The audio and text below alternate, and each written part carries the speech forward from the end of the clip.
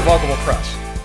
An irrevocable trust is an agreement allowing property to be held by one party for the benefit of another. It stipulates that it cannot be readily revoked, amended, or altered.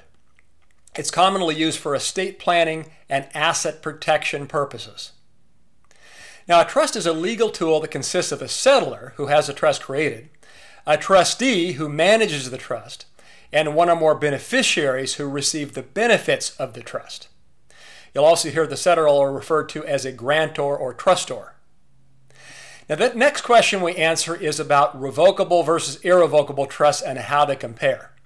I've been in the asset protection business for over 25 years. We have over 40,000 clients, and we have established literally thousands of companies and trusts. Revocable versus irrevocable trusts. A revocable trust, commonly a revocable living trust, is an estate planning tool that a settlor can change at any time. So if your needs change, you can make amendments freely without the interaction of a third party. So why doesn't everybody set up a trust that's revocable as opposed to irrevocable? It's because the living trust is part of your own estate for tax and asset protection purposes. So a revocable trust offers little protection from creditors or those who seek to sue you. It also offers no segregation of assets in order to qualify for Medicaid assistance. Plus, upon your death, such a trust is also yours for state and federal tax purposes. Why irrevocable? The primary reason people use irrevocable trusts is to protect assets from lawsuits. Legal theory commonly allows a creditor to step into the shoes of the debtor. It allows the creditor to do what he or she could have done. For example, let's say the settlor of a trust could freely change the beneficiary. The one who sued the settlor could step into his or her shoes and change the beneficiary to himself. If the trust allowed the settlor to independently spend trust assets on himself, the creditor could do the same. Plus, some people use irrevocable trust to make sure that others carry out their wishes when they are no longer around. This is common in second marriages, where the spouse wants to make sure that the children from the first marriage get at least some of the assets. So I can never change it? Well, no, it's not quite like that, as there are often ways to make changes. It depends on how the trust was drafted and the jurisdiction in which it was created. But if the purpose is asset protection, the changes often require the approval of a third party, such as a trustee. Most trusts for this purpose are discretionary trusts. For example, if you decide to cut out a beneficiary or add a new one, simply ask the trustee. The trustee at its discretion can do so. Now, the trustee has discretion to decide whether the act would be in the best interest of the trust or not, and if doing so would put trust assets in harm's way.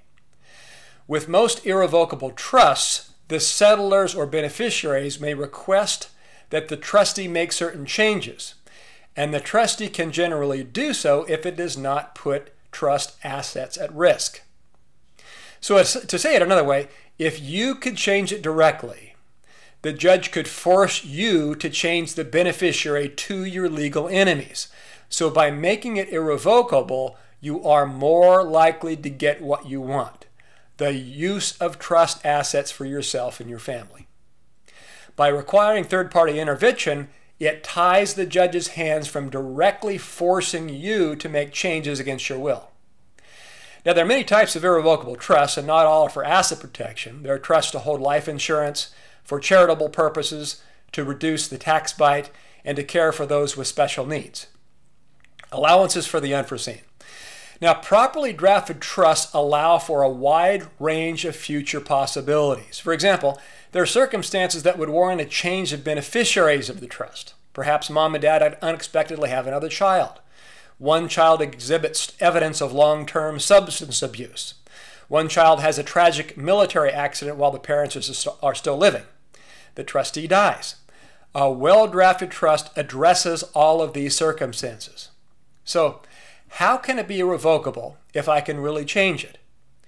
Now notice the operative word I. Irrevocable doesn't necessarily mean that nobody on the planet can change it. It does not mean that you cannot suggest a change to someone else. It just means that certain people cannot independently, without outside cooperation, change it.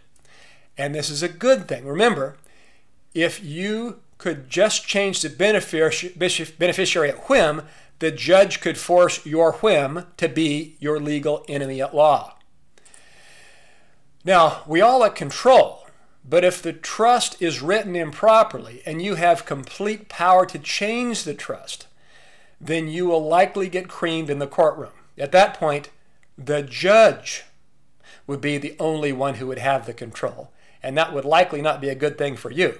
That's because he'll force you to use that control and change the beneficiary to the person who sued you.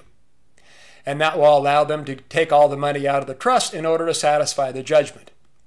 So to have real control, set up an irrevocable trust with an independent trustee, then put yourself in control instead of the guy who is suing you. You can get more information on how they work and how they're used and what they do by calling Asset Protection Planners at 1-800-830-1055 or by visiting assetprotectionplanners.com. Thank you.